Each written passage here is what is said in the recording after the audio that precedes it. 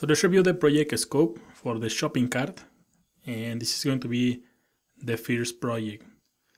The user can add courses into the shopping cart. It's going to be one of the features of this project. And also the user can remove courses from the shopping cart. Also, the shopping cart content is going to be saved into local storage. This is going to be really nice because saving this in the local storage, the user can reload the page and everything is going to be there because it's saved into the storage. The shopping cart is going to display the contents from the local storage when the page loads.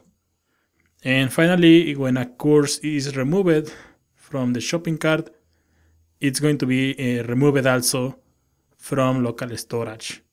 So let's review the project. This is going to be the interface for this project. You can see we have some courses right here. We're gonna, for example, I'm gonna select this HTML5, CSS3, JavaScript for beginners. We're gonna click here on Add to Cart. And I'm gonna select this one also, Guitar for beginners. So we're gonna select 2 courses into the shopping cart. Then the shopping cart, I'm gonna scroll to the top. And here you can see that we have these 2 courses into the cart. So I'm gonna show you, I'm gonna reload this. And these courses are going to be saved into the local storage. So once the user comes back to this website and opens the cart, the elements are going to be here. And the user is going to be able to remove one of these. So you can remove this and again reload. And you can see that we have this in the local storage. So we can add another course. And you can see we have another course. So reload again. And you can see that we have the courses saved into the storage.